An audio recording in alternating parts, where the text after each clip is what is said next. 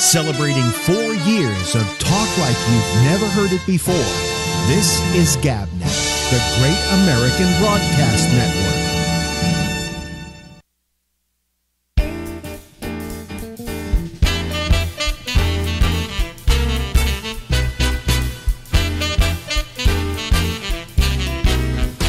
Hey!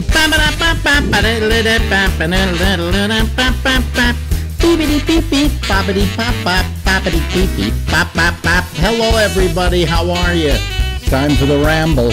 We go until midnight Eastern Time out here on the right coast of the United States of America. Every couple of weeks we like to check in with my ex-wife, and I think we're going to do that tonight. In fact, all I got to do is push a button here, and we'll be ready to go. Ladies and gentlemen, out to Lake Oswego, Oregon we go, and we meet up with Ronnie Bennett from her blog, timegoesby.net. Yes. I always have to remember that. And if she's a little out of sync, it's only because it's Skype. You know, we always have to say that.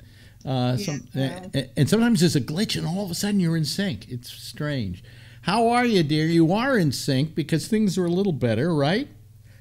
I can't see from your point of view. I have to trust what you say.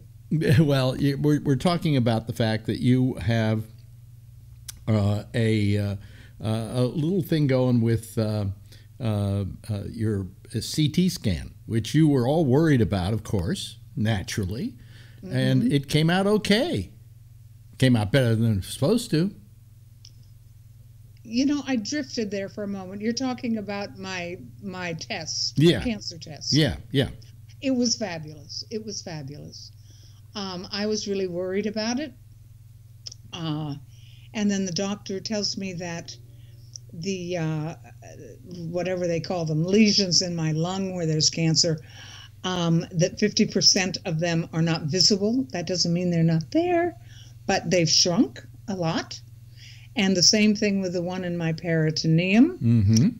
And he was so pleased with how it works that now we're scheduling the test every 2 months. He said if the next one in 2 months is as good as this one, we will expand the interval in between tests to 3 months. Wow. So this is good news. Yeah, that's very good news. Yes. So it won't cure my cancer, but it means I have a longer, healthier life. Well, that's good. In other words, what it's saying is the chemo is doing what it's supposed to do. Yes. Yeah, and that's good news. That's very good news. Yes. So where does it go from here? I guess I just keep going every 2 weeks for chemo. I'm terribly lucky with the chemo that for all of the awful potential side effects they tell me about, that not everybody gets them all, but some of them are pretty awful. Like I can't even stand the thought of if I lost my fingernails. That's pretty awful. But the worst I've had is chemo fatigue, and that's not as bad as it was the first or second time I took this chemo. So I guess I was Mother Teresa in my last life. I'm really, really lucky. Wow. I'm so happy. When I saw that news, you published it on your blog. When I saw that news, I kind of went, whoop-de-doo. I was like, yeah, me too. Me too. Well, yeah, but now you were, let's talk about something. I have to tell everybody, this is the second time we've done this interview today, because the last time something went wrong with the equipment, which was also what was the problem with our marriage. But anyway,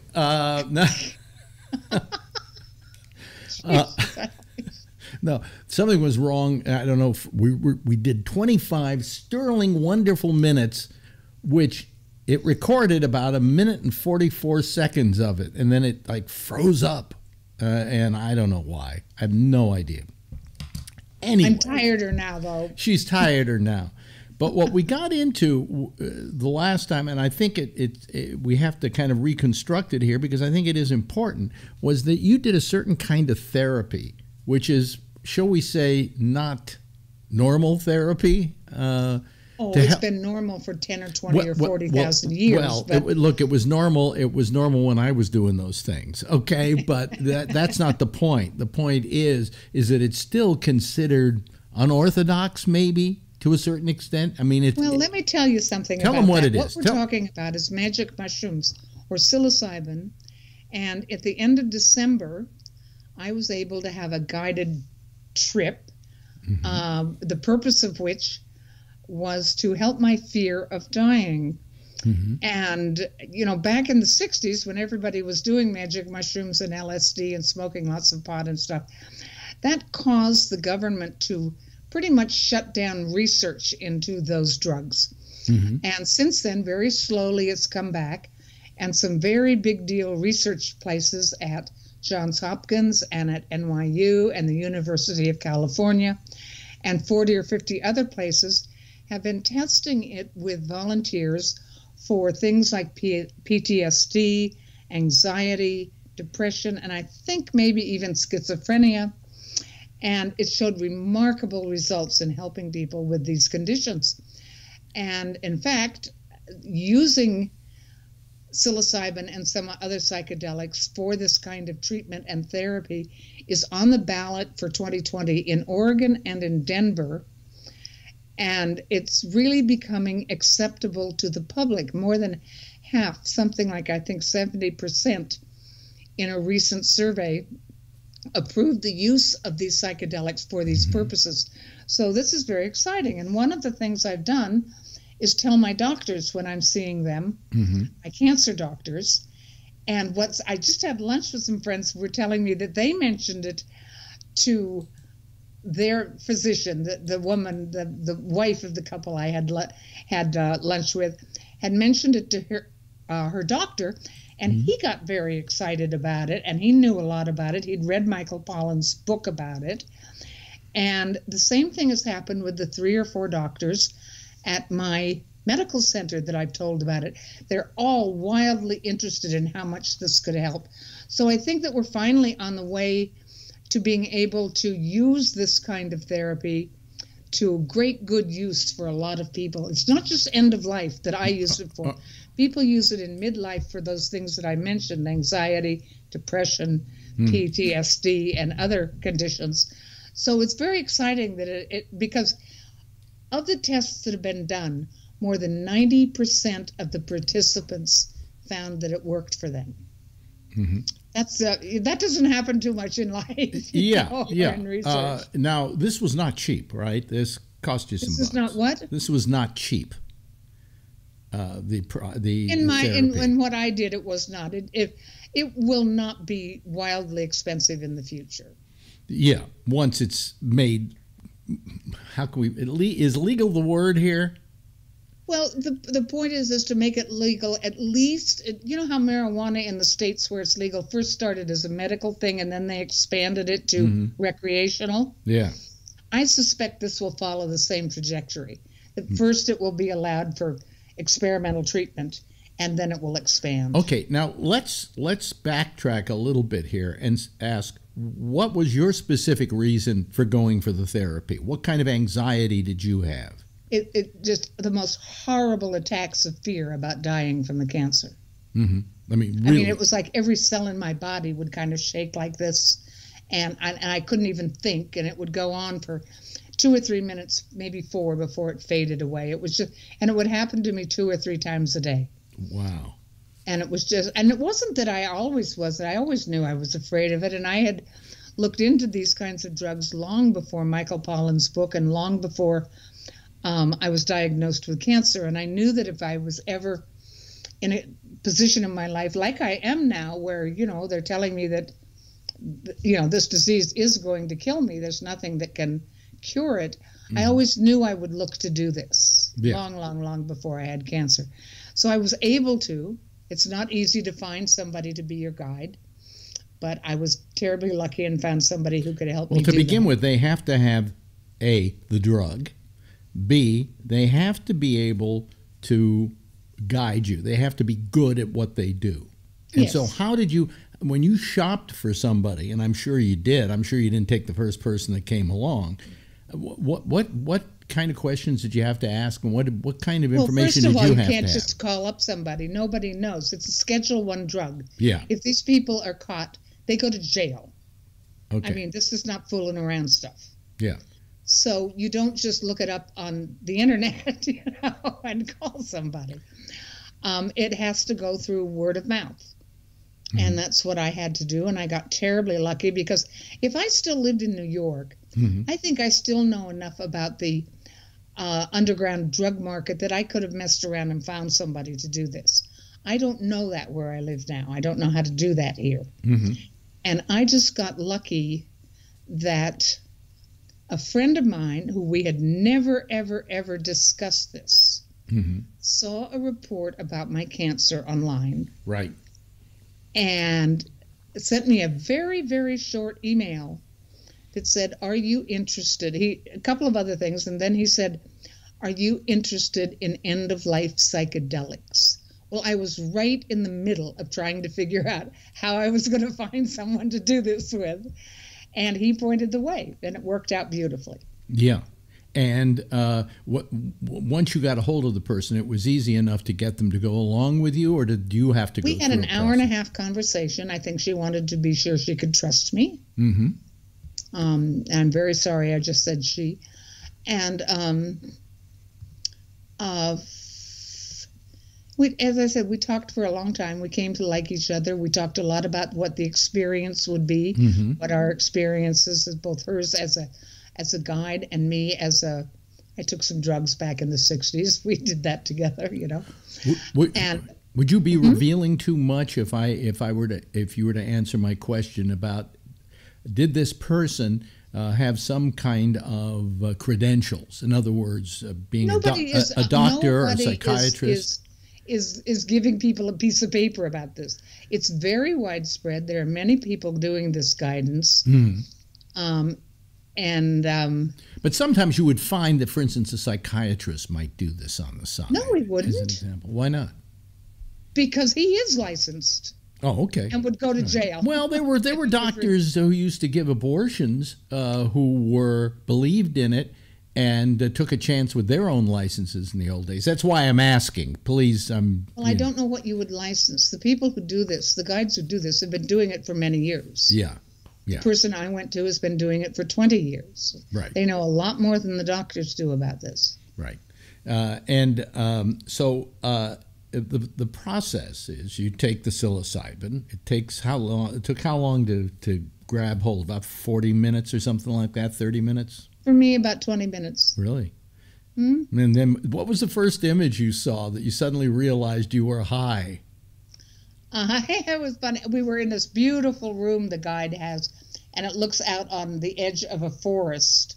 And in front of the trees were very tall bushes, I'd say like up to my shoulders, but they mm-hmm. were across the ways, and I was looking out the window. Mm-hmm. And they started doing this, the bushes. Which reminded me of years and years ago and some acid trips. Yes. And that in was fact, our first acid trip. But mostly it's very interior. It's not so much outside. Our first acid trips we took together. We were living out in that townhouse. And that's where we had our first acid trip. Yes. And I remember walking into the bathroom, and all of a sudden my face started melting in front of me, and I said, "Jesus Christ, this stuff really works." A much more interior experience. Well, I think I did magic mushrooms once, and each one of these drugs, I mean, LSD is a chemical compound, whereas magic mushrooms are an organic compound, and they have different highs. And if you look at, what I seem to remember is I did do magic mushrooms, or maybe I did mescaline, and what I saw was the Rosetta Stone, and I figured, Jesus, this is where they came up with it. I mean, they were high on mushrooms and cactus, but so you're out to mitigate your fears. What did you discover, and how did you discover it?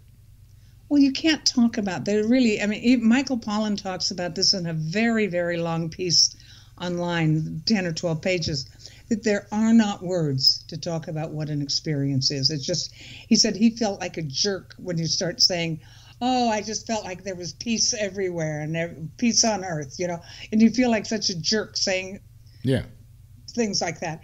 and you find yourself saying that over and over because there are not the words for it. Right. It just doesn't exist. And in my case, certainly there are hallucinations, not ever scary ones with me, but there were lots and lots of doors that went into white, empty rooms. They were all white and no furniture, just empty. And then eventually I went through one, the door was ajar, and I went, behind it. I went from here and the stairs around it. And it was then on that one, after I'd done that several times, that I came to see, feel, believe, I don't know what's the right word, that dying was only the other side of living, and it was perfectly okay, that you can't have one without the other. As with everything on earth, everything is born and lives and dies. Yeah. I mean, and that was okay. It's as it should be. Yeah. And I wonder sometimes if, because in this country, and maybe a lot of Western countries, we have hidden death away. It doesn't happen around the family anymore, and people aren't there when somebody is dying unless they're hanging out in the hospital or some other place with someone. But we don't make it part of life the way it was for most of the history of humankind. Mm-hmm. And so it's a great mystery. We're not allowed to talk about it. And it makes a lot of fear. And I think, particularly since this cancer came along, and particularly since the magic mushroom session, that dying is part of living. It should be part of our lives. Mm-hmm. When I was a little kid, that was true. About half my friends when I was a kid had a grandparent living with them. Some were healthy, some were not. Right. But the kids were just as much a part of taking care, if that was necessary, of the grandparent as the parents were. And we mostly don't do that. We don't have our grandparents in our homes anymore. We don't see old people as they get older and what happens to them. Yeah. That all happens in secret now. Yeah. So we don't know very much about dying anymore. So you went through this experience, and by the way, when you see these doors and so on, were your eyes open? Were you closed? Were they closed? No, they're closed. They were closed. So you were dreaming a lot of this stuff. Don't try to be too specific about it. It's not talkable about that way. I'm curious. What can I say? No. It's not about curiosity. I'm telling you that those questions can't be answered. Yeah. Somebody once said to me, about marijuana, just something as simple as marijuana. Can you describe your marijuana high? And it's very hard to describe. You can use all kinds of words like, well, you're a little this and that, but you can't really describe the feeling. Well, except that you're really slow and you eat a lot of candy. No, well, yeah.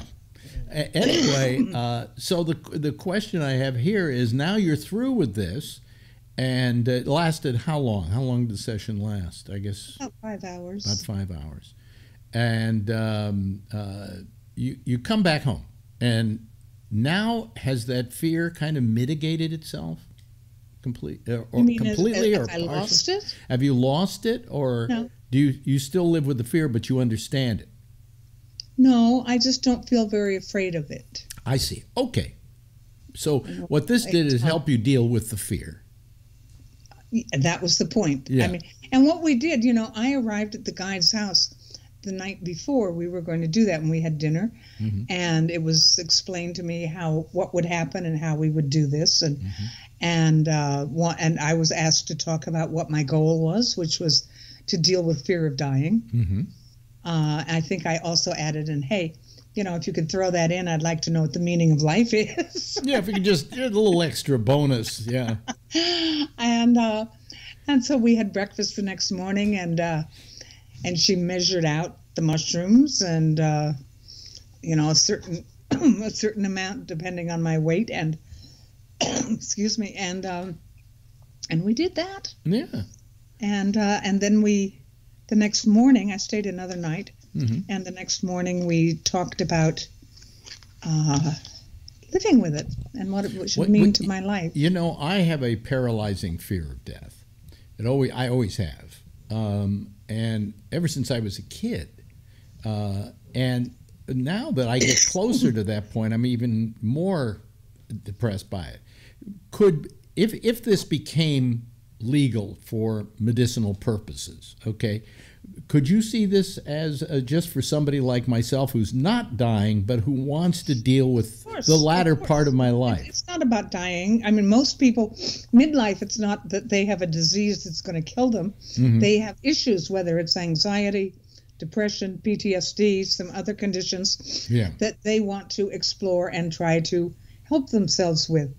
And it seems to work dramatically, as I told you about the research that's being done. Yeah.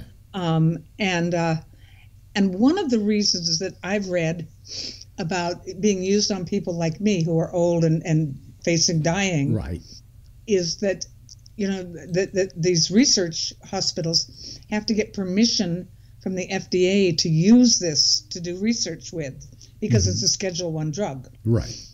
And one of the ways that they are been able to get those permissions, I think, from what I've read, is that they tell the politicians and the people that are all scared that we might have a little fun, with this,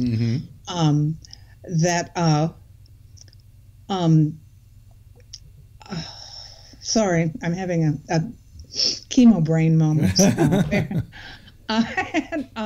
Is that if they tell these people that can give permissions that we're going to do this with these old people because of their fear of dying, it's easier for politicians or administrators who make these decisions to say, oh, well, they're old anyway, go ahead and try it. And that's a foot in the door for other people and moving the idea forward that we actually can treat people with these psychedelic drugs that people have ignored for too long, and for centuries before us, people have used these drugs to good effect. I always felt that LSD got a bad shake because much as all of the psychedelics. Because I think there were definite legitimate uses for LSD, and I think apparently a lot of Americans do, because of that survey that I saw, that way over half approved the use of how it was used for me and how the researchers wish to use it. Listen, before we get to the end of this, I've got to ask you a question, okay? Yeah, sure. Renee Collins. Do you know Renee Collins? Of course I know Renee Collins. She's a regular caller to my my podcast, but she hasn't called me in about a month and a half or so.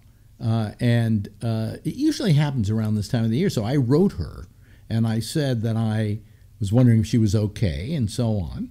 And she wrote back, and she said, yeah, I'm okay, but it's that time of the year. My husband died this time of the year, and I kind of go into hibernation. And, it was a very nice letter back. And then at the end, she said, could you give me Ronnie's address? I'd like to send her a pineapple. Well, apparently she did more than a pineapple, right? Well, see, I got this box yesterday that weighed almost nothing. Yeah. With this little envelope with a card in it for a gift certificate to Whole Foods. Whole Foods. From her. Right. From her. Isn't that nice? That's, who knows? No maybe pineapple, unless they have them for sale at Whole Foods. Yeah. Well, but she sent me a note and said that if I wanted a pineapple, let her know. Yeah. She's very nice. No, well, she lives in Hawaii, and she. That's for the pineapple stuff. Yeah, and okay. And when she asked for your address, sometimes I'm a little reticent to give out addresses and so on. But in this case, I thought it would be a very nice thing because she's a very nice lady. And you know her, so that's okay. Yeah, I know her. Yeah, she, in fact, when I was inducted into the Bay Area Radio Hall of Fame, she came to my induction. Oh, that's nice. That's nice. And I didn't even know her at the time. I think I had met her maybe the first time there. So she's been a fan for years, and she said she was watching your stuff, and she's really been taken back by this. And I told you this when we recorded earlier. I'm going to say it again. I think what you're doing is very, very important. It's probably therapeutic on some level for you. But I think it's very helpful to people who are in the same situation. Although, as you have said, everybody's mileage may vary. Yes. But certainly hearing somebody talk about it can make them feel better about it and about the trip they're taking. Well, one of the things that I ran into when I was first diagnosed and thinking about what was I going to say on the blog or not say, and what this was all about, is that most of what is written for people who have medical death sentences, maybe we could call them, you know, it's mostly written from caregivers' point of view. 95% of it that's any good that I could find was from caregivers' point of view. And they talk about taking care of the patient as though they're a little kid in a lot of ways and can't make their own decisions. Now, certainly there are people that, you know, have problems that they can't make decisions for themselves, but most of us can. And nobody has much written about it from the patient's point of view of what you go through, what your doubts are, what you're scared of, what is okay, how you come to live with this, and all the stuff that comes up, and the silly little things too. I mean, I just mentioned chemo brain. Right after chemo, every 2 weeks, you know, for 2 or 3 days, it's like right now talking to you that there's some fuzzy cloud between me and the screen. So, you know, my brain just isn't as functional as it will be in another day or two again. And what that's like, I can, if I'm trying to write something, if I concentrate during chemo brain, I can do it if I really concentrate hard. What I can't do is follow instructions very well. Like if I were trying to do a recipe and it said, you know, 2/3 cup of sugar, and the next thing it said a teaspoon of salt. If I walked away to get those things, I would forget what I was looking for. You know, so it doesn't work very well. That happens to me, and I'm not even on chemo. So, you know. Me? That happens to me, and I'm not even on chemo. Anyway, listen, we've run out of time, but I want to remind people that you can be found at timegoesby.net. And hopefully we can hear from you again in another couple of weeks and discuss more. This has been great, and I hope it recorded this time. I do too. Ladies and gentlemen, Ronnie Bennett. Thanks, Ronnie. You're welcome. Thank you. Celebrating 4 years of talk like you've never heard it before. This is Gabby, the Great American Broadcast Network. And here we are, and off we go into the wild blue yonder of the Ramble. That's Ronnie, and we'll talk with her again in a couple of weeks. And it's so good to hear that, you know, things are better. My microphone, see it move? I move it, it makes that sound. I bought this thing, but it doesn't. I used to keep like tissue paper under it so it wouldn't make noise, and I think maybe I will have to do that again. See, I take this. Let me. By the way, let me open up the Skype line so people will be able to call, and you can see how I do wonderful pieces of magic here to make things work. You just take some paper and you double it over, see, and I put it under the leg, under the foot of this thing. And then I take another one and I double it over a couple of times there and put it under there. And then I take another one, and I bet this isn't going to work. I'm going to look like an asshole. And then I will put this under here like that, and it's quieter. It's quieter. Let me see here. Let me just do this over a couple of times there on that one, because that one was too thin. And there, now I can move it around. If I move it around a little bit, you're not going to hear the same kind of noise. Anyway, we're waiting for people to call. That's what happens on this program. We just wait for people to call. And sometimes they do, and sometimes they don't. So most of the time they call, though. And I'm waiting for, like, you know, who's going to be the first tonight. You know what? I have these earphones that have foam on them, right, to stick in your ear, and I like those because they work really well in closing off the ear, right? And what happens is you squeeze them, and then you put them in your ear, and then the foam expands and makes a seal in your ear. But for some reason, this ear over here is having trouble holding it. And I went and just got some new stuff, and it's still not working. Well, anyway, here comes Charles Wallace, ladies and gentlemen, and here comes Phil Meyer as well. There we go. There's the both of them. Here comes there. They pop in like that, and there's Charles Wallace. Yep. Okay, we got the two of you already. Oh, well, that's off to a good start tonight. I never can beat Phil in. We're not. We're not going to hear from Jeff Stein. Actually, you were first, Charles, tonight. You really were, but you didn't pop in as fast as his did. So, you know. Well, for your microphone dilemma, yeah. Why don't you get one of these? Well, I don't want one of those. Well, it would stop it from bouncing. Well, it would. It wouldn't stop it from bouncing. The only problem I have, see, is when I move it back and forth like that. The reason I can't do it, if you saw the setup here, you would see why I couldn't put one of those in. You know, and then they would come in the way of my, you know. Yeah, I may find some other stand for this, but you know, this is. All right. Okay. Not a problem. I have something I'll send you. It's a small Persian rug about the size of a mouse pad, and you put the stand on that. Yeah, would you know he'd be sending me a rug? Yeah. It's just something you cut off another rug, right? No. Let me. Yeah. Well, that would be nice. It doesn't take up too much room here. That's the other problem. See, I have space considerations here, and it causes a major problem for me. Yes, Phil. Here we go. Oh, that's very nice. Yeah, but I think it's too big. I don't know if it would fit here right. Actually, I could probably put it. Yeah, I could. Yeah. But I don't know how big your head is. So I can't tell by using that comparison. But okay, iPhone. Yeah. And rug. Well, iPhone or rug. Yeah, you know, I probably could somehow fit it somewhere here. You know, but put it under the stand. Hey, send it to me. What the hell? You know, you got nothing. All right. You know, all you have to do during the day is work. You know.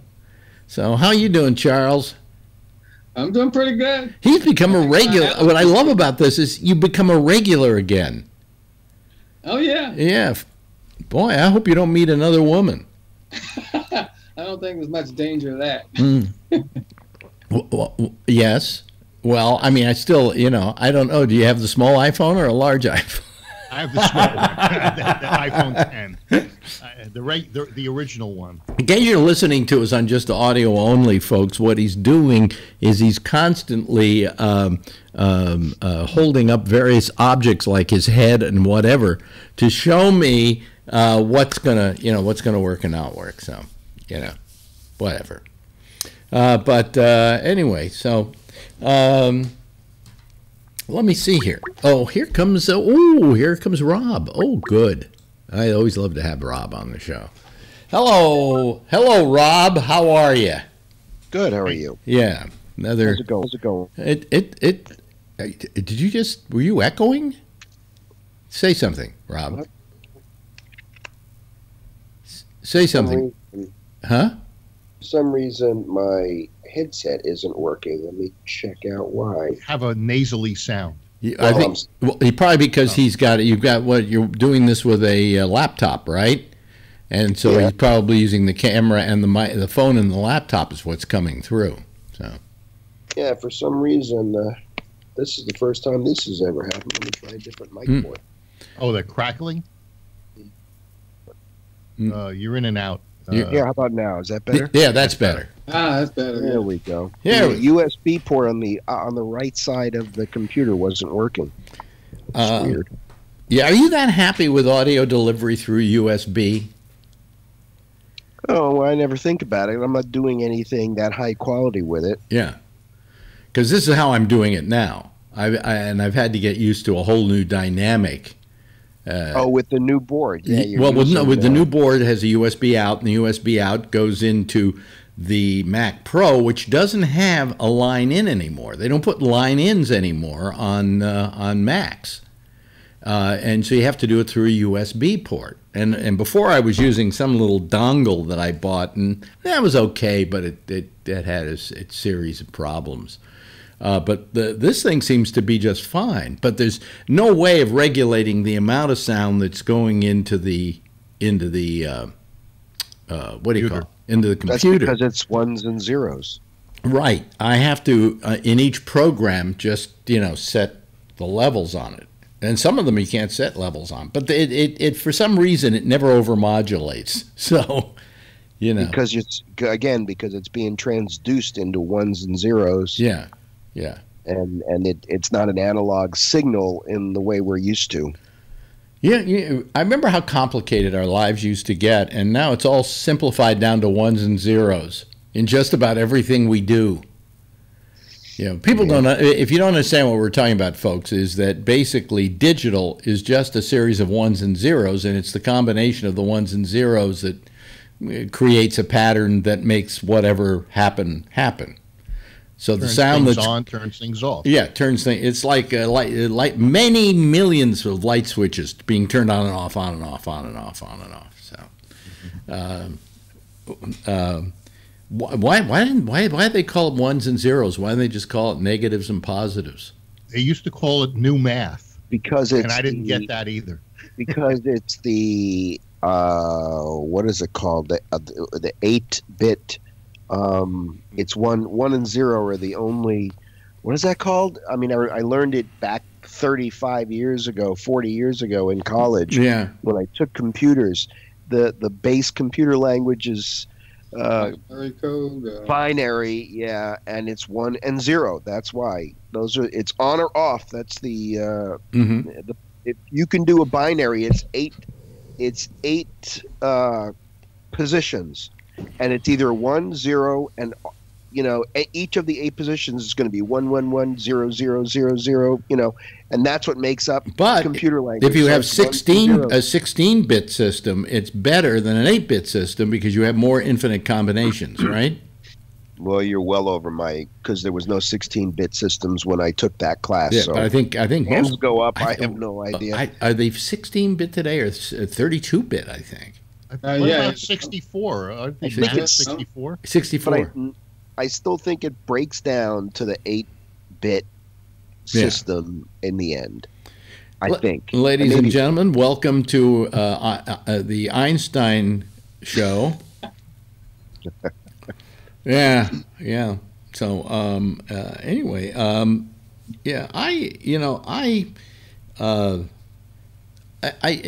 technology that all of this entails, I used to be so good with, Rob. I used to be just terrific with it.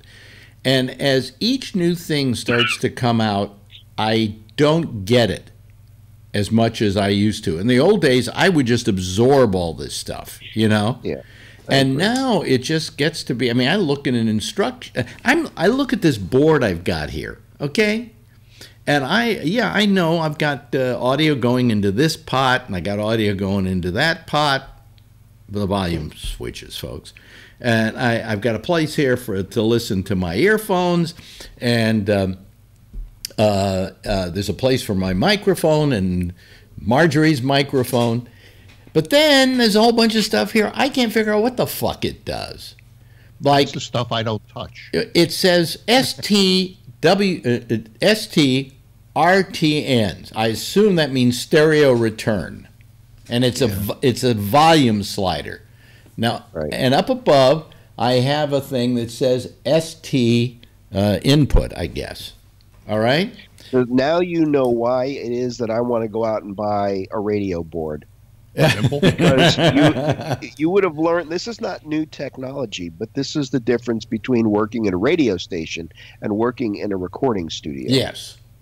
Well, or television, where you do, you're sending audio out to different places, and I never, I'm not comfortable with that stuff. Like I have a stereographic equalizer on the board, and I have no idea how to get it to work.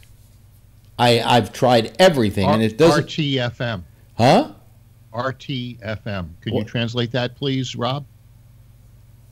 RTFM? Yeah. Read the fucking manual. No, but I read the manual and it says, yeah, this is the stereographic equalizer. Mm-hmm.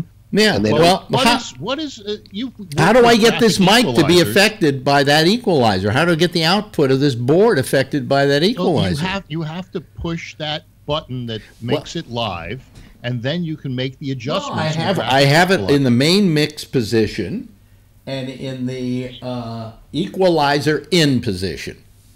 All right. Okay. And are you getting a bunch of pots that you can see that you can adjust for the different levels of frequency?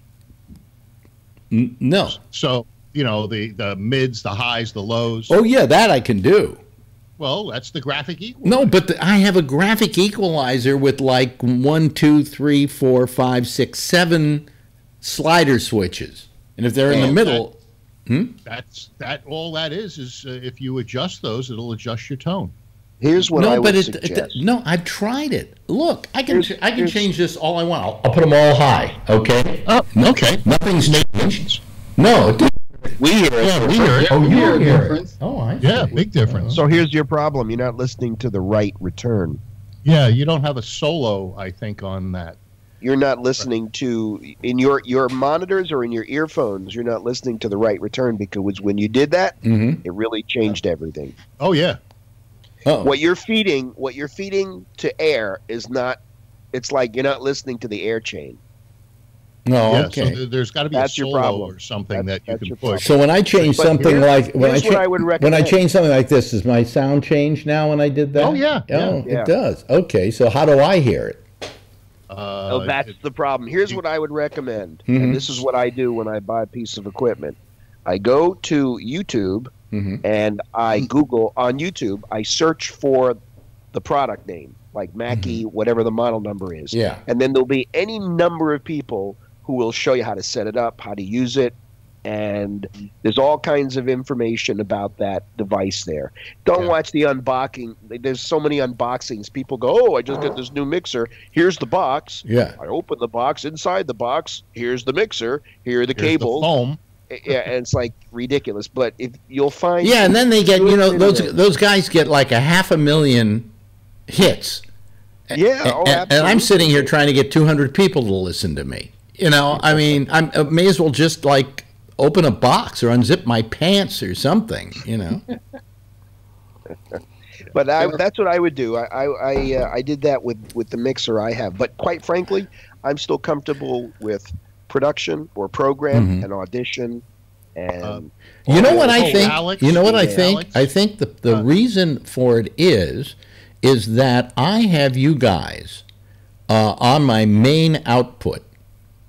In other words, the audio for the video that I'm recording and the YouTube live and all of that, and your Skype is all coming off of a main output. Apparently, maybe the USB output doesn't have this sound. It doesn't do the sound. So I'll tell you what, whatever you did, you're sounding distorted now. I'm sounding Now, distorted. Alex, last night you used your reverb. Let me turn this I off. said something. Am I okay now? Am I better now?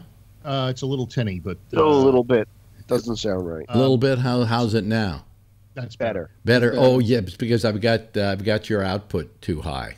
Is what I've got. Okay, so last night you put your reverb on, and you said something, and I said something while the reverb was on, and what I said came out on your reverb. Yeah. It's because you're running it into the same things. Can you hear the reverb now? Yep. Yeah, yes, I can, and but I'm not hearing my voice coming through your reverb at the moment. It is. It is. It is. Yeah. Okay. Well, yeah. Okay. So wait a minute. Let me turn something down a little bit here on my Skype, so that I go to the tools. Come on. Go to audio settings. I'll bring it down just a bit. Is it better now? Is it okay fine. now? Huh? Back to normal. What I would suggest is look at your watch, figure out how far into the show you are, and then later listen to the recording when you changed your graphic equalizer settings. Yeah. Is my audio okay now? Yeah, it's fine. Yeah, It's fine now. Okay, it's perfect. No distortion or anything like that. Okay, fine. What you need to do is you need to make sure that you're feeding well, and you probably will feed. I mean, what you're feeding air is like what you're feeding to that you're recording right now, and that you're feeding live. Is it the same feed as to what you got in your earbuds? Yeah. And is it the same feed that what you're feeding Skype? This is why I don't like any of this equipment, because I can't figure any of that crap out. But basically, my audio sounds fine now. Yeah. Right now, your audio sounds fine. Okay, good. Here. Yeah. Well, it might have been a little distorted because I might have had it on a little bit. I've turned it down just a tad on the on Skype. And it's perfect now. It's perfect. Okay. Well, that's all that matters then. But I think that it has something to do with it. I can't hear the main output, so somewhere here I could probably plug a pair of earphones in and hear the main output. So. But you should be able to hear it through your earbuds. No, but I don't. I don't. Yeah, well, what are you feeding? Or what are you feeding your earbuds from? I'm plugged. I'm plugged into the phone, the earphone plug. It says phones. Yeah, I'm plugged into phones. It's the studio monitor. It's not the final mix monitor. Is that it? I don't know, because on mine I have a monitor and I have a phone. See, pod. All I'm saying is, I'm getting too old for this shit. And you're right. It would be nice to have just a nice radio board here, but that would take up too much room. You should see the small ones they got now. Oh, really? Oh, they got some really nice ones. Well, what would happen is that you'd have to flip the switch or press a switch when you want to talk. Otherwise, you'd be muted, right? What do you mean? Don't those radio boards have it set up to where you key the mic? Yeah, so what? You turn it on. You turn it off. Yeah. You just well, what do I do here? I slide mine up and I slide mine down, or I can just cut it in and out if I want to. So how's that different? Oh, well, I don't know. I think a radio board gives you more flexibility not to well, it's simpler. It does easier. Yeah. Much easier. What I would love to do, I wonder, and I know I have a friend who has one of these. A lot of the control boards we used in the old days. Who was the main maker of control boards? McMartin? No.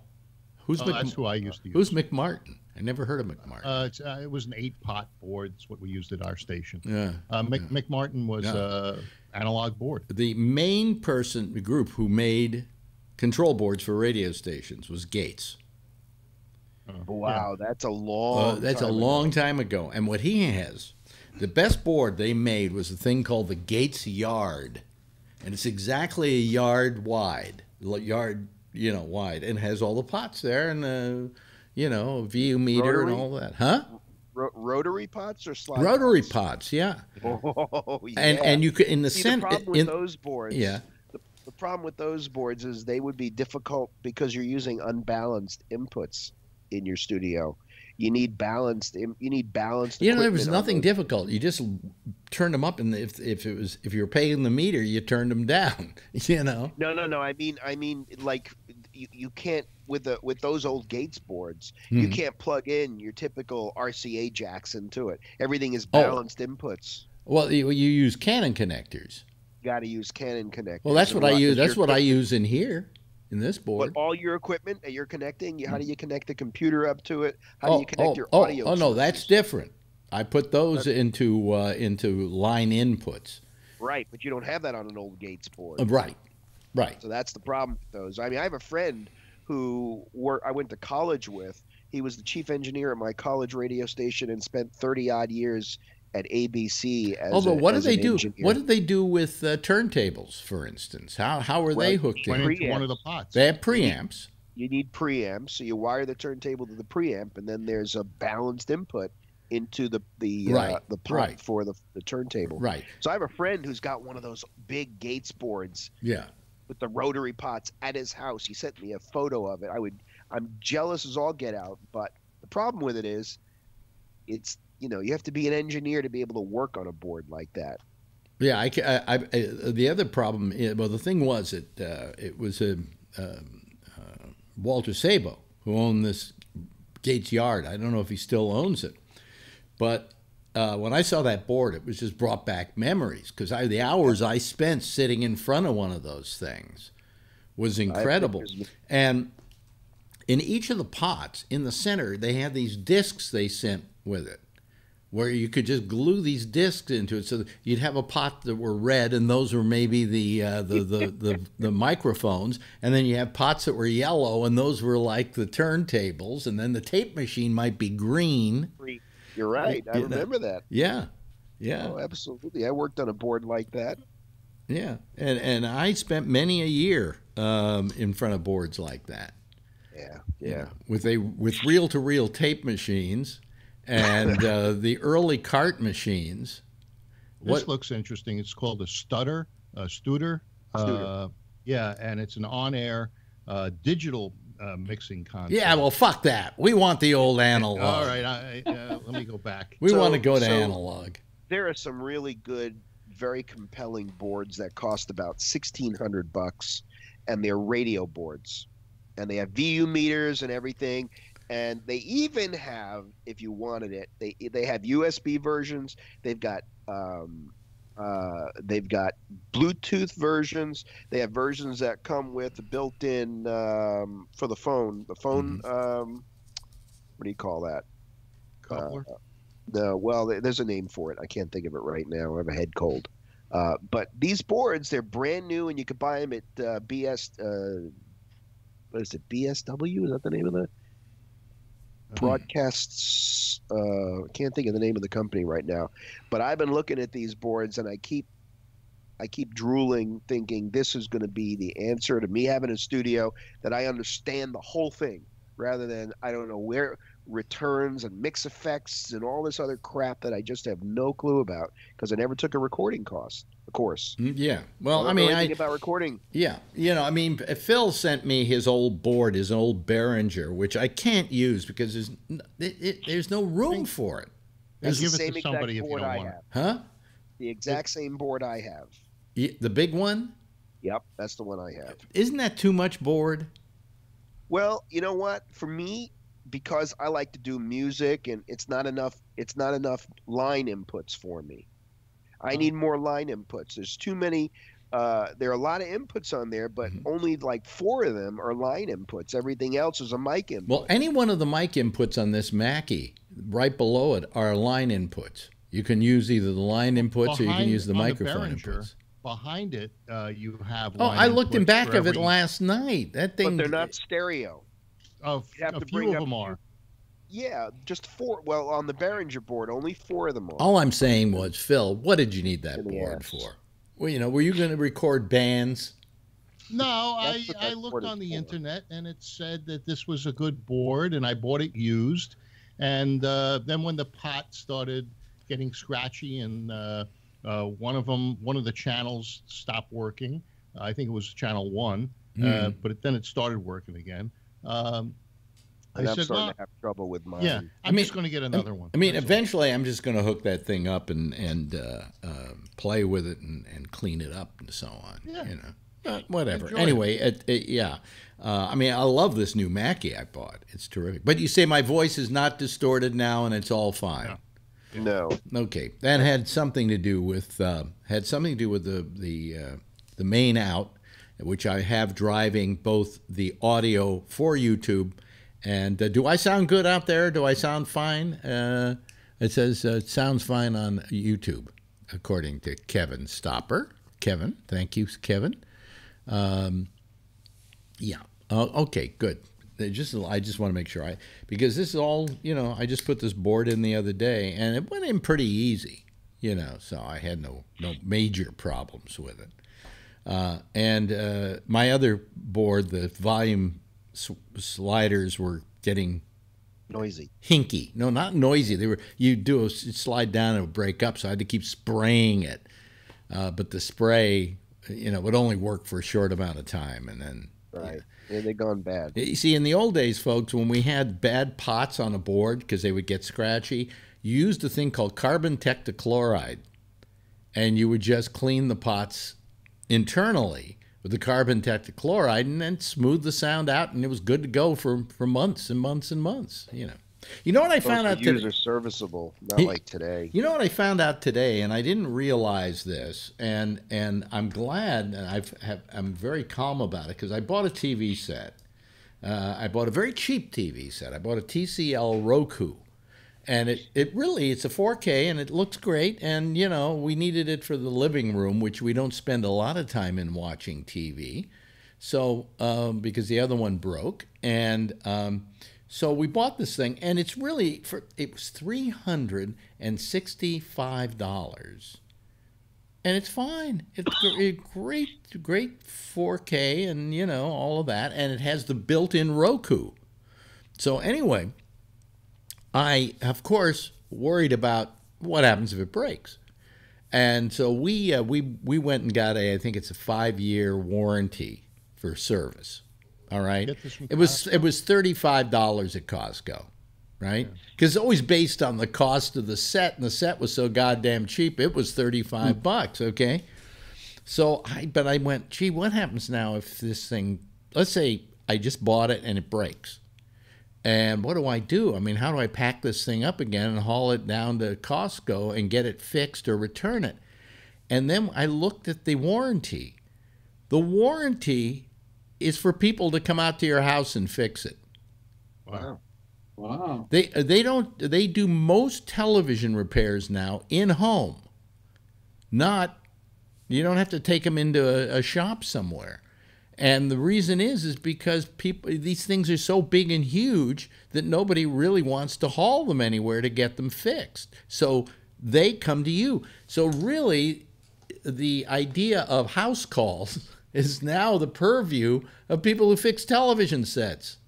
Like the old days. Remember, the guy used to come with the tubes, and stuff. You'd be sitting there hoping he could fix it in the house. Half the time, he'd have to grab all the guts out and leave you with just the He came with this. And we'd go back there and play like we were on TV. He came with this big, heavy thing, luggage kind of thing, and he opened it up, and there were all the tubes, and all his testing gear. And he would look in the back of your TV sets had tubes, folks. In the 80s, I had a. Well, wait a minute, but he would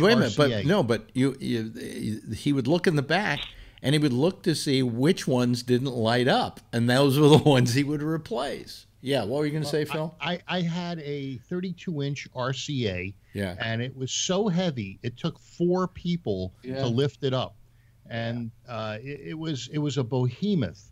And what happened was I moved, and the TV went on its side or face, and a board cracked. And it cost me $500 to have a guy come out and change the board. But this thing was so heavy you couldn't move it. Shecky had, up until about a couple of years ago, a 36-inch Sony. Yeah. You want to talk about heavy? Oh, wait a minute. It was a Sony. It's a Trinitron. Yeah. Sony Trinitron. Yeah. It was either 36 or 32. Well, you know what's heavy. I'll tell you. You talk about change in weight. We have a TV set here that Marjorie bought when I first knew her. It's Panasonic, and it was a 30. It was a 20. It was a how many inches was it? I think it was a 45-inch screen. And it was. And that was an expensive TV, probably 15 years ago. $3,000 she paid for it, right. And I wondered why she was paying so much for that. But anyway, this thing's sitting out there, and it's fucking heavy. Okay, yeah. So then I get the old set, the LG we bought a few years ago, the 3D that blew on us, which I understand from the guy. He said, you could probably have somebody come in and open it up, and they'll probably find that it's a condenser that's blown or a capacitor that's blown. Yeah. And just replace the capacitor. And I might have them do it because it's a 3D set. And even if I never use it again, I could sell it because there are a lot of people out there who can't lay their hands on 3D TV sets anymore. And they're supposedly going up in price rather than down in price. But anyway, so that was really heavy. The one we took down last night, the LG, was heavy, but the new one we put up, it was half the weight. They're now just, I mean, they're really very light now compared to what they were. So, you know. And in the days of plasma TVs, they were pretty heavy. Well, they also, the reason why I think they made them lighter and wanted to make them lighter is because the shipping is cheaper for them. When they have to ship, you know, a bunch of them, plus the amount of space they take up in a truck and whatever, you know, you can probably put, in the place that used to put 100, you could probably put another 10 in there and ship it cheaper because it's probably a quarter of the weight of the old stuff. So sure, and also the brackets that you had to use to put them on a wall were much larger than. Well, there I saw one set a while back where actually it had you could literally hang it like a picture on a wall. It had you know. Wow, that light. Huh? Oh, was it the fabric looking one? No. It's got it had like little knobs on either side, and then you could take the this wire and you put it between them, and you hang it on the wall. Wow. You know, just like a picture. Yeah. So yeah, but so that's it, ladies and gentlemen. Once again, another tech talk. It's better than medical talk, which we could get into. You know. Yeah. Yeah. Yeah, somebody wrote me, I think it was Tony, and said that he saw on Mike Allen's thing that a woman said that he had a stroke and that he was incapacitated. But, you know, I don't know. Well, wait a minute. I can go look. You mean on his Facebook page? On the Mike Allen Facebook page. Yeah, but let's see here. Somebody wrote, I think it's maybe the last thing, and I wrote them back and said this is what I heard. Let me see here. Okay, Mike Allen. Here we go. Hi, Mike. Hope you're doing well. That's the last one that's there. Yeah, but there's 3 or 4 comments under it. Oh, yeah. There hasn't been online. Well, let me see here. In case people are not aware of the story, because maybe you weren't listening last night, there is a guy who calls Jack Bishop on his program, The Intersection, which goes on right after us. And he was on every night. Come rain or come shine. This guy was, you know, that was he his. Was worse than me. Huh? He was worse than me. Nobody's worse than you, Phil. But for some reason, I like you. I don't know what it is. It's a part of me that's really sick. But anyway, let's see here. It says he hasn't been online, hasn't answered his phone. Some lady answered, then hung up immediately after I asked for him. The number no longer works. If anyone can please send the police to conduct a welfare check. That's what you did, Phil. Right, yeah. As I'm worried about him. Then Linda Peacock writes, hi, Mike. Sorry you haven't gotten in touch with him. He had heart surgery over a year ago, and then he had a stroke on his right side a few months ago. Really? Why didn't we know about that? And he is in a rehab now and is going to be a while before he gets out. And then there's a phone number for you to call her if you like. Thank you for asking about him. Wow. Okay. That's interesting. So what she's saying is he's had a stroke. And he's in rehab now, and it's going to be a while before he gets out. But you'd think maybe he would call or get a hold. Maybe he can't speak. That's why Jeff would have been good to describe what goes on when you have a stroke. Mm-hmm. And you know, because Jeff had a major stroke. Yeah, had to relearn how to talk. I think. Yeah. So anyway, well, at least that maybe answers. But it says he had a stroke on his right side a few months ago. Doesn't make sense because a few months. Well, wait a minute. It's been since. It's been a month. I think. A month, I think we went into our break, and coming out of it, he never called. What? He never called. So it would be something like the 25th of December or whatever. To now, that's about a month and a half. You know, somebody could say that was a couple of months. Yeah. All right. But, you know, I mean, how bad a stroke was it? You know? But. Yeah, if he's totally out of it. I think what's happening is all the people where he lives are selling his shit, and that's why they're not answering answering the not phone. answering the phones. Yeah, well, I mean, look, he never sounded well, No. you know. But it goes to prove that cigarette smoking causes heart disease, strokes, But it gives you a good raspy voice. Do you know Nat Cole, who died of lung cancer, by the way? Nat Cole had smoked cigarettes all the time, and people said you got to quit smoking, and he said, I won't quit smoking because that's what gives me this sound. I'm afraid that if I quit smoking, this mellow sound in my voice will go away because he had kind of a raspiness in his voice. All he needed was a Mackie board. Well, I mean, the thing is that's what killed him. But he didn't want to give up smoking because he was afraid it would affect the way his tonal quality, as it were. So didn't a lot of radio personalities smoke because of that? I mean, no, that's not why we smoke. We smoke because we're sitting in a studio and bored out of our skulls. Yeah, well, that's true too. But I thought a lot of them just did it because of the voice. It did that to the voice. Well, I really don't know. But that was also the era that everybody smoked anyway. So yeah. But I mean, in the case of Mike Allen, it didn't improve his voice. That's for damn sure. No. You know, and you could tell he was a big smoker. I mean, what you were hearing was a smoker. Smoker's cough. A smoker's cough, right? Yeah, and he smoked while he was on the air and everything else. Yeah. I mean, how does my voice sound to you, Kevin? Is it fine? Is it sounding good? Yeah, it sounded good. I was listening on YouTube there, and I could hear the changes, but it sounded good at the end. Oh, really? Oh, okay. You could hear what changes? When you were messing around with it, with the reverb and the increase in the volume and the overmodulation, undermodulation, that sort of thing. Yeah. His equalizer, he changed his pitch. Yeah. Once you got it laid out, it was fine. No, okay, good. So, what I did is I just turned off the equalizer. Yeah. That sounds fine now. But I'm not distorting or anything like that. All right. No, you're not distorting.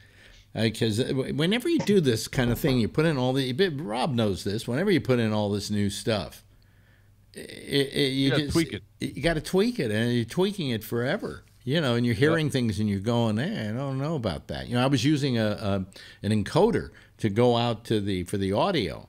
That was a new one that the company made, and they were doing away with their old one. And then I listened to a playback of it on the air, and the recording had kind of this, the best way I can describe it was a phasing sound, you know, kind of I don't know how to describe it. It's hard to describe. But then I did it on Nicecast, their old product, and there was no problem. So there's something in their audio, in their new system. And the thing is, they're not audio people. They're engineers, they're programmers, and they go, ooh, you know, I was saying last night, they jerk off to everything they do, you know. Yeah. They like the circles on Skype. Yeah, they love the circles on Skype. Look, we've got circles. Oh, it sounds good. Move on. Yeah, this will beat out anything, you know. So anyway, so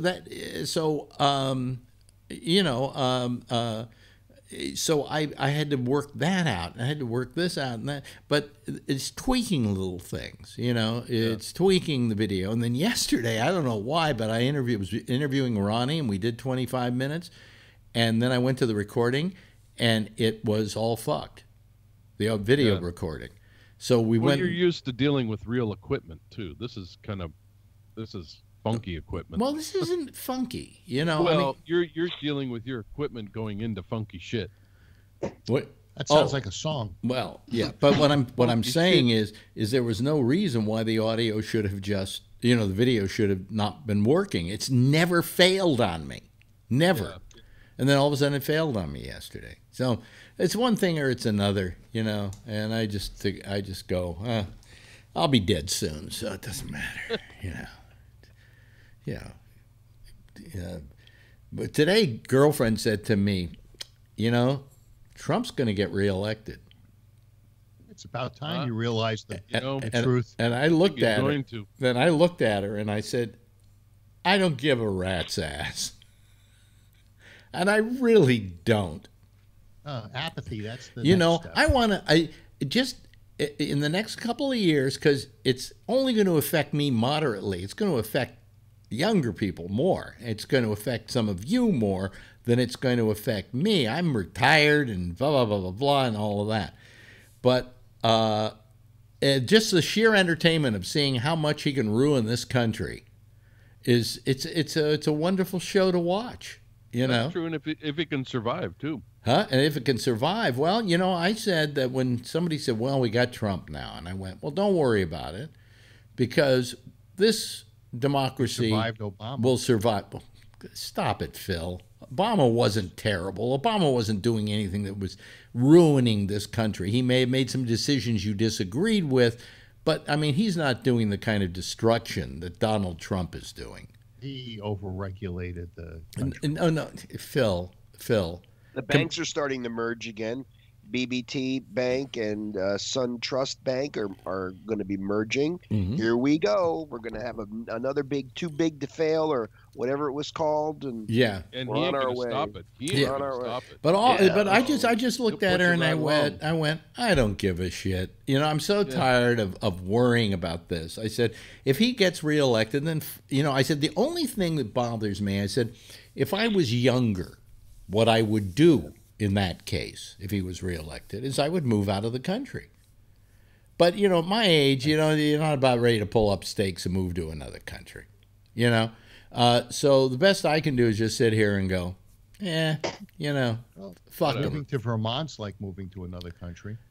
Well, it's just that at my age, you just don't think about moving to another country. When I was younger, even like under Nixon and things like that, I considered it from time to time because it was something feasible for you to do. You could pick up stakes. You didn't have that much. Everything went in the trunk of the car, and you took off, But, I feel sorry for all the younger people who are coming up now. And I feel sorry for a lot of those middle-class people right now who supposedly the so-called tax break is coming to bite them in the ass. There are people that last year there was this one family that got $10,000 back, and this year they're going to owe $10,000. Well, I was thinking about it because if I was still working and not laid off, mm-hmm. I'd have been screwed. Really? How? Yeah, I would have been screwed. But now that I'm in the poverty level, I'm fine. Oh, really? Yeah. Well, I'm still screwed. Because I got at least I think anyway. I got a working wife, and between us, even if I didn't have a working wife, between us, we with the Social Security and things like that, we make more than what would be considered poverty level. I don't know yet, but I think I'm okay. Because of the tax thing, I don't pay $10,000 in property taxes. I think I'm under that, and. But I saw people who were saying who are being really affected by this, that this so-called tax break turned out for the middle class at least to be a thing that came to bite them in the ass. Yeah, you can't take the mortgage deduction anymore. No, that's can. Yeah. Yeah, you can. You can? It's the property tax. No, I just did. It's a property tax. Yeah, it's maxed at $10,000. Mm. Oh, that's what it was, maxed to $10,000. Yeah. So people that aren't paying as much property taxes, like on the East Coast, that don't pay as much rent or whatever, right? I guess or house payments, but they pay a lot in property taxes. They're going to get screwed, right? Mm-hmm. You guys pay a lot of property taxes out there, right? Are high. And I think the property tax on the East Coast is much higher. In California, we had Proposition 13, which is that 1% plus a few things that they tacked onto it. Yeah. And we've had that since GAN. The 70s. The 70s. It was early 70s or mid 70s. And so our property taxes are actually kind of reasonable in California, as in comparison to other states. Am I wrong? But is it Florida where they don't pay property taxes at all? No, they don't have state tax. Mm-hmm. Yeah. Well, anyway, the point is that a lot of, and the other thing that I saw today was that last year when Congress gave these tax breaks, about something like 700 different companies were handing out bonuses. $1,000 bonuses. $1,000 bonuses. So it was felt that they would be doing this every year. They're not doing it this year. No, Well, they did it. Their budget. They did it once. Yeah, their and it budget also is now increased based your on the income new. too. It's based on the new paradigm. Which means that now what they're going to do is they're going to keep more profit and keep buying back their stock. So Trump gave away all of our wealth to the wealthy, and our grandkids, not mine because I don't have any, are going to pay for it. Yep. So again, it's a redistribution of wealth. No, that's what socialism is. But No, Phil. We're talking. This is capitalism. Why don't they just This use is it to pay for the wall? this redistribution of wealth is courtesy of capitalism, Phil. Yes. Right. That's why they want a 70% tax for the rich. And why are you suddenly so on the case of socialism? You know, you never were before, but now since our president is mentioning socialism, it's the new mantra. It's the new mantra, Phil, and you're a puppet. It's immoral because it doesn't. Oh, allow Jesus. people to Phil, don't even start. Don't even start, okay? Because you don't know what you're talking about. You don't know what you're talking about. You're confusing socialism. To begin with, last night you confused socialism with communism, okay? It's the same thing. No, they're not. It's see? just a baby step towards communism. I see. There he goes. A baby step It's like towards capitalism communism. and democracy aren't the same thing. That's true. They have nothing to do with one another. That's right. Well, either do socialism and communism. Oh, well, wait a minute. Let me put it this way. You know, democracy is a form of running a country, and the freedoms engendered in that. And communism and socialism are economic forms. But really? they're also Wait a minute. Let running me the finish, country. Phil. They're economic forms. In South America, there was a wonderful South American leader by the name of Salvador Allende in Chile. And what he did is he was a socialistic, had a socialistic, rather a communistic democracy, which is absolutely possible.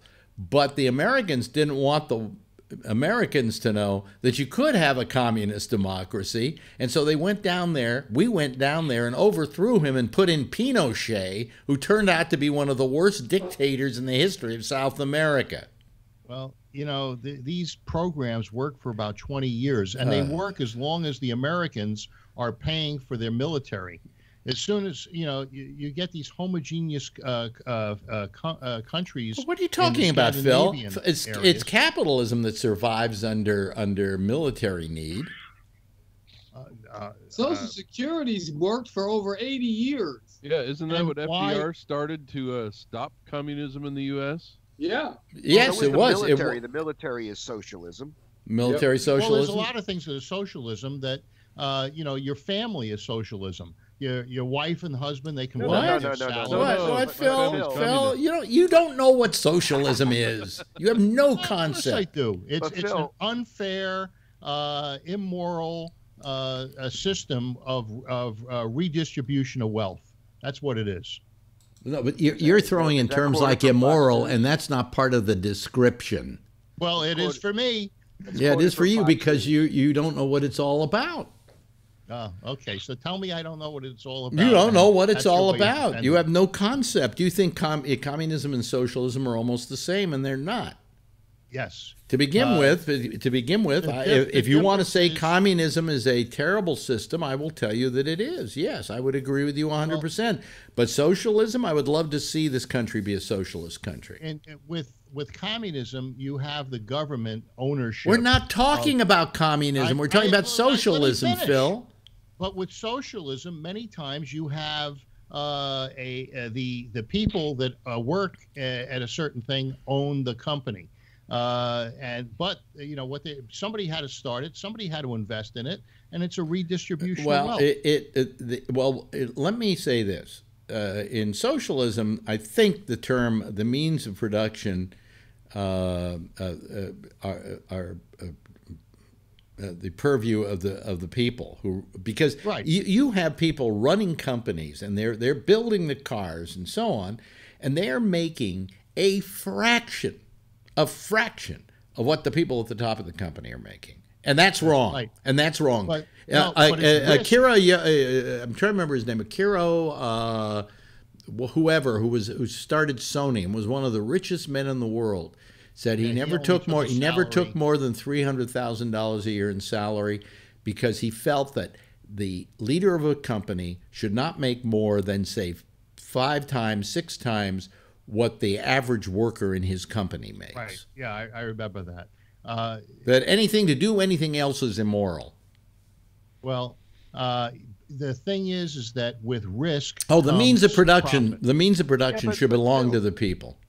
Yeah. But if that's the case, risk, okay, so if you start a business, I agree, you're putting risk in. But what about these CEOs that get these jobs with these great parachutes? There's no risk there.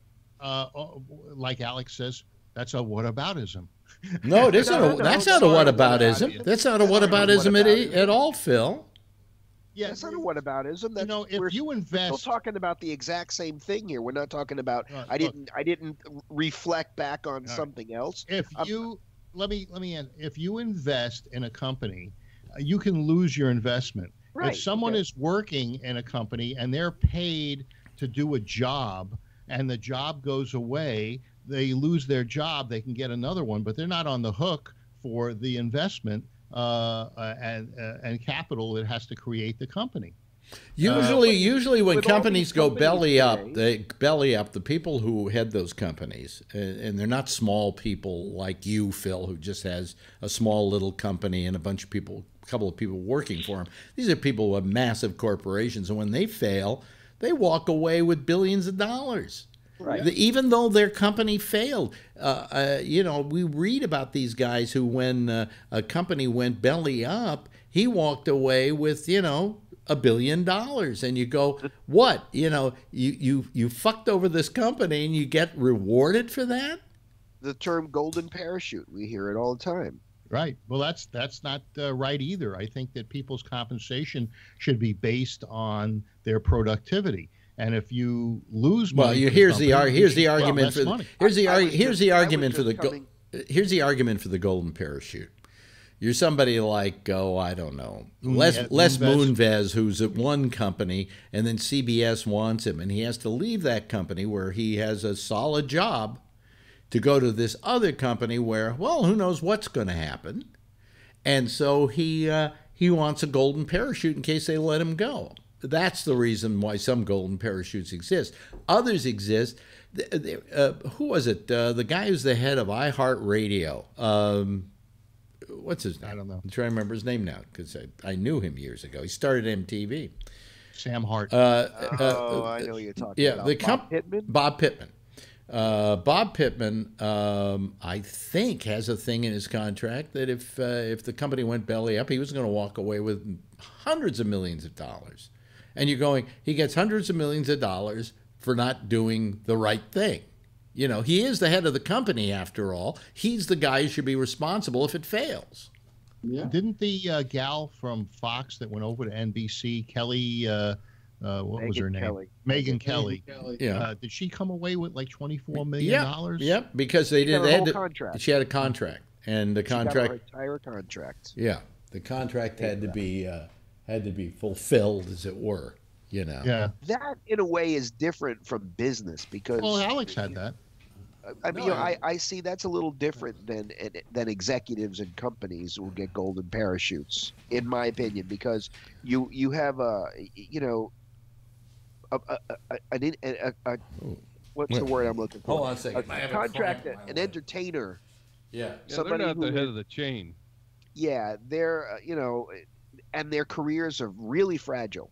Yeah. And it's like baseball players or football players, right? Well, in my case, I walked away. They had to pay me, what was it? For a year and a half? They had to pay me some for a year and a half. Or no, 14 months, something like that, a year and a half.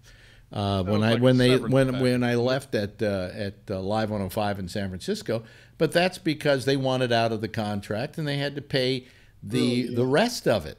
Now, they, part of the reason why they don't mind paying off the rest of it is if I suddenly wound up getting another job somewhere, then the difference in price they could take off of what they owe me. But, you know, I mean, they had a contract with me and they had to fulfill it. That's the different thing altogether than golden parachutes and whatever.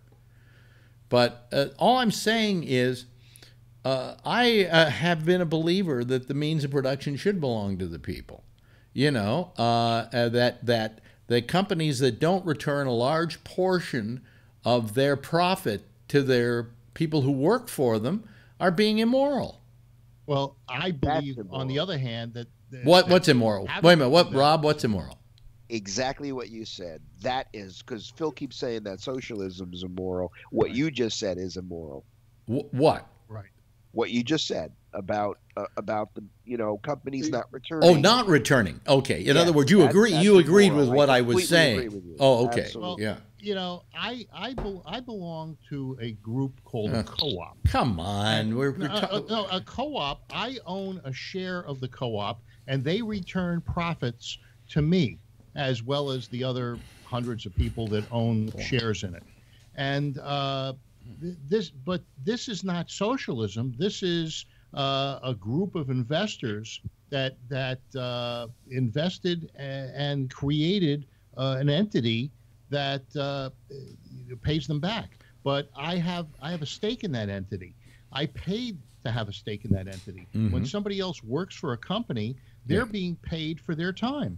And they're being paid for their expertise. Yes, but they're being paid not. That's capitalism. No, but they're not getting bonuses. They're not getting a share in the company. That? I mean, several companies in recent years have gone to where the people who work there are the shareholders. They own the company as well. That's acceptable. That's acceptable. And those companies are typically very successful. Yes, because people really you want to know one of them that you see every day? UPS. Yeah. It's owned by the employees. Yeah, the employees are the stockholders. Yeah. So I mean, that's you could say that's socialism. I think the Green Bay Packers are like that. Are they? Yeah. They're owned by. They're owned by the fans. The fans, yeah. Yeah. Yeah. You buy stock when you go to those games. I mean, I think that what we're saying here is, why should companies make billions and only return millions back to the very people on whose backs that company was built? They do return it. They return it to their shareholders. No, to the you mean the shareholders? Those are the people who do nothing. They do nothing. They made an investment. No, they do nothing. So are you saying the people that have a retirement, that make an investment in a company, and they live off that return, that's for their retirement? Very minor amount of the people out there who collect the proceeds off of these things. The main people. Yeah, go ahead, Rob. How many people making $15 an hour going out buying any stock? It's not the $15 an hour people, but it's the people that worked all their lives, saved, invested, had a 401k, Roth IRA, whatever it is, and they took that money. How about those people who could never afford it because they were working for a corporation that didn't pay them enough of a decent wage that they could invest in stocks? And a lot of corporations gave them stocks. You even got Sirius stock. Yeah, for about 2 years until they started getting cheap as fuck. You know what? It's when foolish. Companies go down, shareholders don't get paid back. They lose. Right. The greediness of these companies is actually foolish, because if you share the wealth with people, people are going to spend the money you give them. That's called getting mugged. That is the most immoral thing I can think of. If you got 3 people in a room, one guy has $100 and the other 2 guys want it, and they beat him up to get it, then that's immoral. No. What am I saying? I'm saying that pay people that pay like American companies used to be, where they took stock in their employees, where they looked out for their employees, and their employees looked out for them. That's when things were good in this country. When Donald Trump talks about making America great again, the only thing I can think of that makes any sense in that slogan is when people had jobs that they could go to every day, and you didn't have to be a college graduate, and you didn't have to be a lawyer or a doctor or an attorney, but you could get a job that was maybe you delivered bread. Maybe I worked for Ford, and I was damn proud of it. Or I worked for Chevy and I'm damn proud of it. Or I worked for USS Steel and I'm damn proud of it. Yeah, That's but it the got way to it the was. point where people wanted what other people had, and they didn't want to work for it. No, that's I disagree with that. No, that's I have ridiculous. friends. I have a guy that I worked with for years who worked on Long Island when Grumman was only on Long Island before it was Northrop Grumman. That was a killer, kick-ass company. Who, I mean, those people who got those Grumman jobs, they lived very nicely on Long Island. They were paid very well. They were treated very well. They were loyal employees. They wanted their kids to work there. They wanted their friends to work there. What did Grumman make? Airplanes. And what buses. else? They made airplanes, buses. I don't really know. Wasn't it a military? Whatever. Thing? They were happy to work there. They were making That's the tanks. point. They were making. They also made airliners and things like that too. Well, yeah, they also they built airplanes. And during that this was a great company that once it merged with Northrop, it became an Americanized company, and everything dried up. The corporations became pyramids. Yes. Yeah. It's happening again with these. And the lower guy gets screwed, and the higher guy walks away with the money. Right. And the more it was you always take that way. Cash, no, it wasn't. No. Yeah, no, it wasn't. They're called Ponzi schemes. That's right. And it started. And it's greed. It's greed that creates the ability for a Ponzi scheme to work. See, you're talking right. But it's not the greed of the guy at the top. It's the greed of the guy at the bottom. Phil, all I'm saying. No, you're not. You're talking. He knows he's going to get screwed. You almost and got does it, anyway. Phil. You almost got it. He knows he's going to get screwed, but he does it anyway. It's like the story of the scorpion and the frog. You know, no, you know it's going to get. You're going to get stung. He has to eat, so he goes to work, and he still gets screwed. Yes, but the guy at the top continues to screw him. Here's a guy. There are people who pursue the American dream, and they spend all their life working at jobs that, they were told you work hard, life's is going to reward you if you work hard. Right. So he works hard, and then he never manages to get ahead. He only stays right where he can. He doesn't make enough that he spends everything that he makes, and he's not being extravagant or anything else. And years later, when he's lying on his deathbed, he goes, why the fuck didn't I do something else? Why was I always in a position where I was making other people rich, but nobody made me rich for the effort? But I don't know that anybody is saying, back in the day, in the 40s, the 50s, the 60s, I don't think anybody was saying they wanted to be rich. I think people just wanted, and that's how I feel. I just want to be comfortable, earn a living. I'm not striving to be rich. It used to be you got a job with a company and you knew that you were going to be taken care of by that company. That company looked out for you. You looked out for that company. Well, the question is, when we yes, Charles, what were you saying? Phil, I said the union screwed that up. No, the union. So to some degree, you're right, Phil. To some degree, and I'm working in the broadcast business in New York. Mm-hmm. I know horror stories about the New York name it unions at the networks and the things that went on. Mm-hmm. But that doesn't mean it's a broken system. That means, like every other system, it needs to be tweaked and fixed, not thrown out. Yep. Believe it or not, Phil, we wouldn't have 40-hour work weeks if it weren't for the unions. For the unions. Oh, there are some things that are good, but I don't think most people don't work 40 hours. They sit around the cooler talking about shit for about 10 of those hours. You make assumptions, Phil, for the sake of argument that may not be true. All right? No, I now have cameras in my store and I can see. Well, maybe you got some lousy fucking employees, but we all do. Yeah, because if we had good ones, our economy would be stronger. No. The production of the workers has gone up and up and up and up, but their salary is stagnant. The morality goes down. Here's my question. My question, Phil. That's true. What do you think is socialism? I mean, what to you is don't tell me about the evils of socialism, but tell me something that's socialistic that's bad? Okay, I believe that socialism, if you No, I didn't ask that question, Phil. You're not answering the question. Go answer my question. I think it's a redistribution of wealth. No, Phil, I didn't say that. I said, Phil, name something socialistic and tell me why it's bad. Yeah. I would say unions.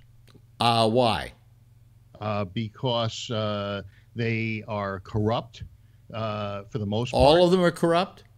As far as I got news for you. I have a union, SAG-AFTRA, and these people are not corrupt in the least. Yeah, well, they're not based in New York. Well, yes, they are. Oh, really? Yeah. Well, you know, based in New York and Hollywood. Yeah, well, the mafia has infiltrated. Oh, I see. Unions. The mafia is in my union, Phil. I would imagine so. You're making assumptions here that aren't true. No, my union is if anything, we're the droopy dogs of unions. We're like, well, if the carpenters and joiners union, for instance, in New York, it's all mobbed up. Well, I don't think that was the case anymore. And even the teachers union was mobbed up. No, it wasn't. I don't. Yeah, no, it wasn't. The guy that lived in White Plains. No, you're talking about what's his name? Yeah, he wasn't mob. Yeah. He wasn't mob. Oh yeah, no, he wasn't. He was definitely mobbed up. He lived down the street from my temple. Yeah, but he wasn't. And he lived over by Allen Font. I'm trying to remember. I'm trying to remember his name. His name is a joke in a Woody Allen film. Really? The city was in the 60s. Yeah, I'm trying to remember his name. He was the head of the union, and no, he wasn't mob at all. You didn't like him because he took a tough stand and got the teachers some money. Nah. There was so much mob action. No, Phil, how do you know? How do you know this? Were you a teacher? Were you a teacher? When they'd come to my father's parking lot with shotguns. What did your father do for a living?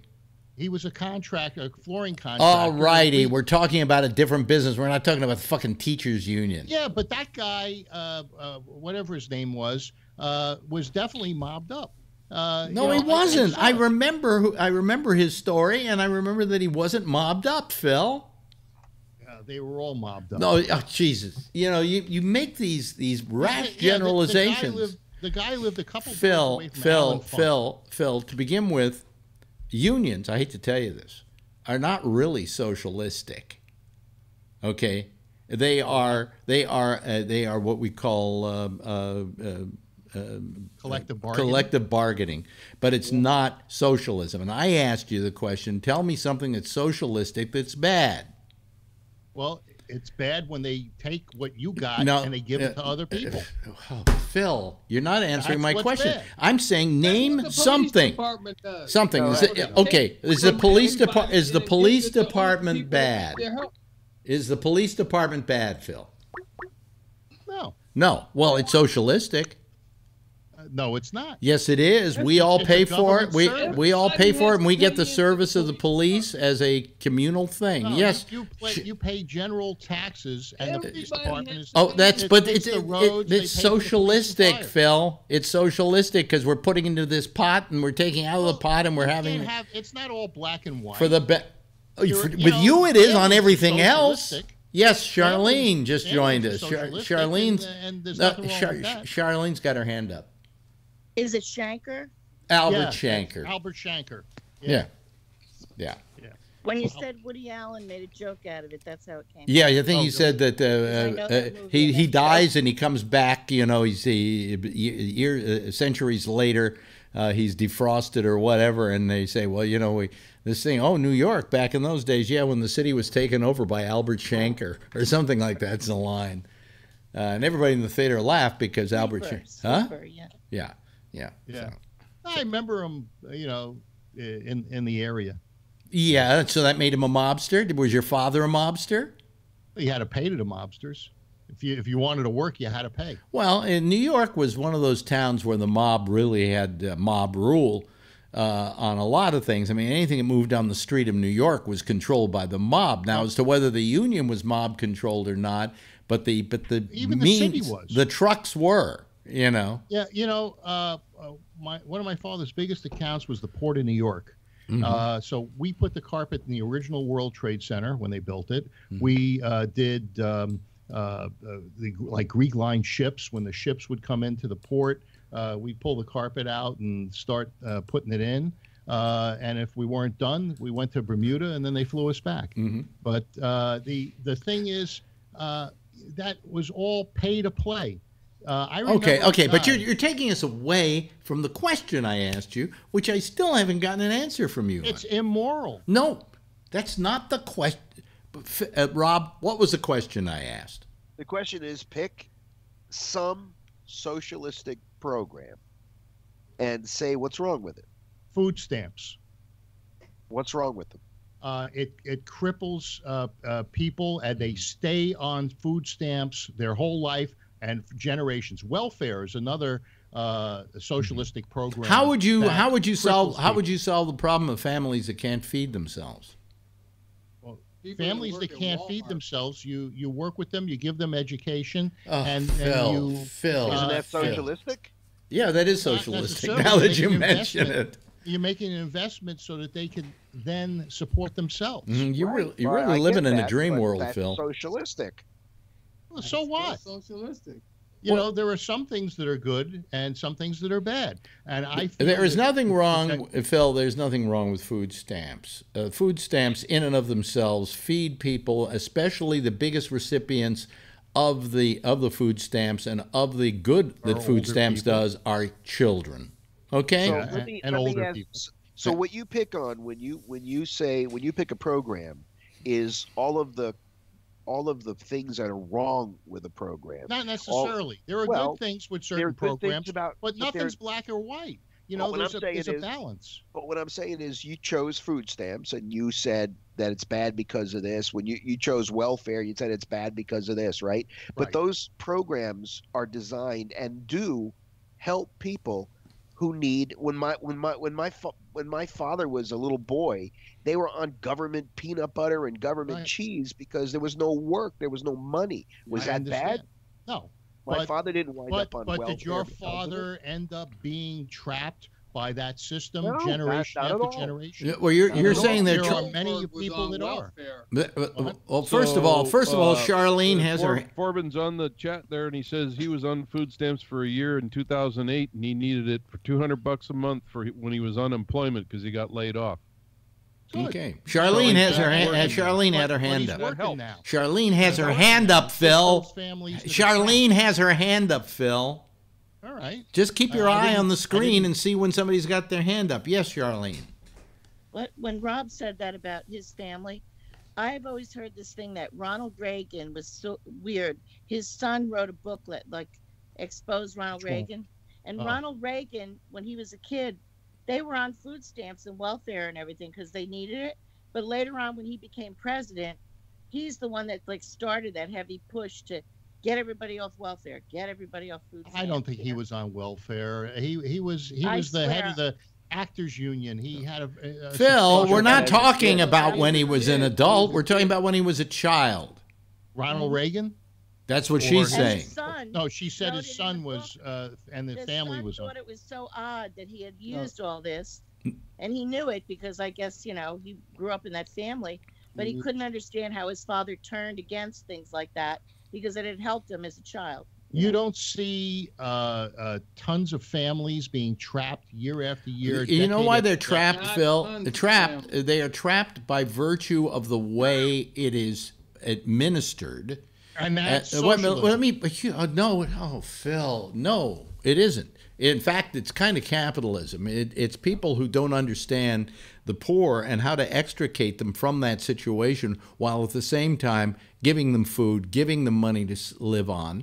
And what they do is, if you get up to a certain point, they pull the rug out from underneath you, and now you're making less and getting less food than you had the other way. So it's that there isn't a system to get people off of it without them having to pay a large penalty by doing so. There's a big gap between it. And it's to the advantage. You have no idea, Phil, because you don't have a heart for this sort of thing. You don't understand what it does. It's to the advantage of certain political groups to entrap these people so that yes, and you know who those political groups are? Capitalists. Capitalists Yeah. who like to trap the American public into a place where they are subservient to the capitalistic system and to them making money. That's bullshit. And then they can blame it on the Well, Democrats. it's easy to say it's bullshit, but it's true, Phil. No, it's easy. It's Anybody just as easy to disagree blame with the what I capitalists. just? Anybody disagree with what I just said? Yeah, I disagree with it. Yeah. You know. You know, it's easy. You blame the capitalists like they're doing such a bad thing to work Phil, and take risks. Phil, the ultimate end, if we take capitalism and we take it to an extreme, is pure and utter greed. All right. Well, and wait a minute, and we are entering that period of time where the very rich have a lot. And they are a small amount. Let me finish. The rich own the largest amount of money in this society, and to the detriment of all the rest of us who don't. And that is called greed. And that kind of economy is doomed to failure. I believe that the top 10% pay 90% of the tax burden. Well, they own 90% of the money, so but we're reaping. Unfortunately, that's not true, Phil. They don't pay 90%. They don't pay 90%. Where do you get that figure, Phil? Go look it up. Get it for us. Find it. It's you don't have enough time, but no, you don't have enough time because you're not going to find it, Phil. You're going to find that it's not the percentage. It's the amount of money that's being. The fact is that the top. I think it was they said something like the top 3%. Of money people in this country own more money than the entire rest of the population in this country combined. They're paying for the services that the other 95%. No, it's greed. What are these people doing with their billions of dollars, Phil? Who needs $1 billion? Oh, I guess guys like Microsoft and Berkshire. No, those are Hathaway. companies. Those are companies, Phil. Oh, okay. Those are not So individuals. Gates. And we're talking about Gates, a great believer in socialism. He's trying to give his money away. Yep. Right. Warren Buffett. And Warren Buffett. There are 2,000 billionaires. That's it. There's just 2,000 of them.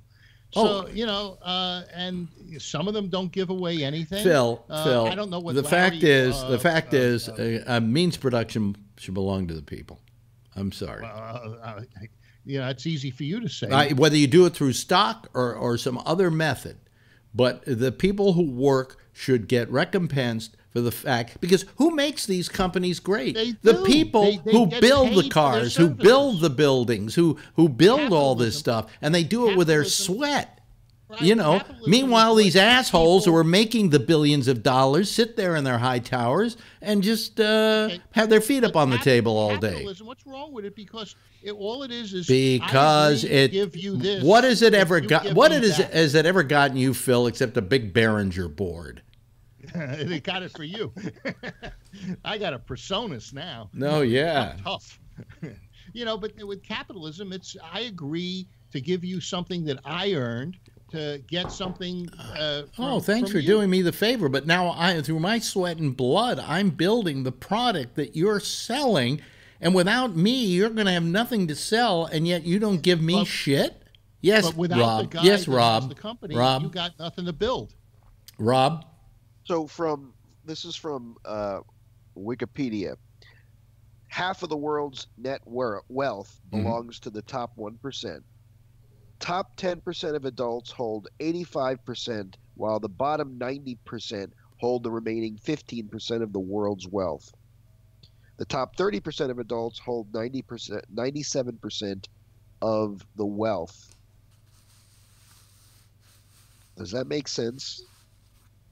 Well, they're also paying 97% of the services that everybody else is getting. That's not true because of these giant tax cuts. You also act. You know what happens is they gave these tax cuts out, saying, "Well, that means that companies will then have money to hire more people and to do more stuff." They haven't. No, they haven't, Phil. They did a survey. They did a survey a while back. Phil, they did a survey a while. Phil, shut up and learn. Shut up and learn. Shut up and learn. Shut up and learn. Without the tax cuts. Not necessarily. That they said, well, then they'll use that money and blah, blah, blah. No, they won't. They sit there and they squat on it. They're buying their stocks back is what they're doing with it. Yes, exactly. Artificially inflating the economy by buying back their stocks.